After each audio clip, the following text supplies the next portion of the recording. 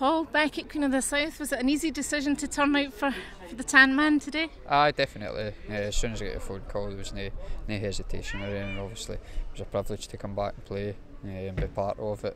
Something Derek thoroughly deserves. It's a testament to him that he got the testimonial year himself. But no, it was not a hard decision. He is a player that probably deserves one, isn't he? Oh, definitely. Most decorated player in the club's history. The goals he's scored, I think he's third just now. I'm sure I read a bit, he only needs 9 to go second. Top goal scorer in the club's history. So no, it's something he thoroughly deserves. He's been a great servant and he's been amazing for the club. The number of players that turned out for him today shows just how special a player he is. Definitely, for management right through as well. It does show how well respected he is and how highly thought of he is. He's a great guy, especially in the dressing room. He's good to have in the dressing room, he's life and soul. But no, in general, he's a right good guy. You spent quite a bit of time with him. What stories can you tell us?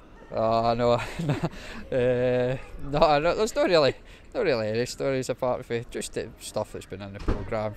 He likes a wee Monday off, stuff like that. Doesn't turn up to a Tuesday or a Friday, but no, he's a good guy, so he is. He is a model professional though, and he's a player that people should kind of look up to, isn't he? Definitely, younger boys who are coming through should definitely be looking at Dale. The way he plays, how he looks after himself. He's still in great shape, so he is. They should definitely be looking at that if they've aspirations to play. Did you enjoy the game today? It was good. It was good to get back and back here to play again. So it was. Obviously, it's a place that is very fond to me. So it was really good to come back. You obviously were honoured as well, given a testimonial of your own by Queen's. So you are one person that knows how special these events are. Definitely. It's a big achievement to be awarded. As I said, it's testament to Dale himself. I got it as well. But no, it's good. It's a good club on and off the park. So it's a right family club, and it's well run, and it's a good place to play your football. Your own personal experience now that you've left Queen's? It's good. It's going well. I've got a job. Obviously, still in the same job when I left to go to. Enjoying it. Still playing on a Saturday.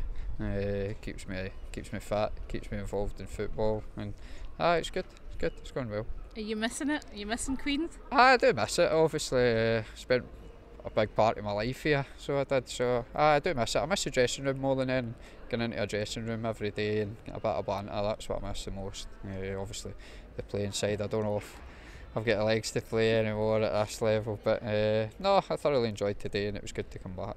Nice to be back to see some old faces as well. Aye, definitely. Obviously, I know a few people for the club. I've not been down. I think I've been to one game of that, just the way my fixtures work in. But no, as you say, it was nice to come back and see some old faces as well.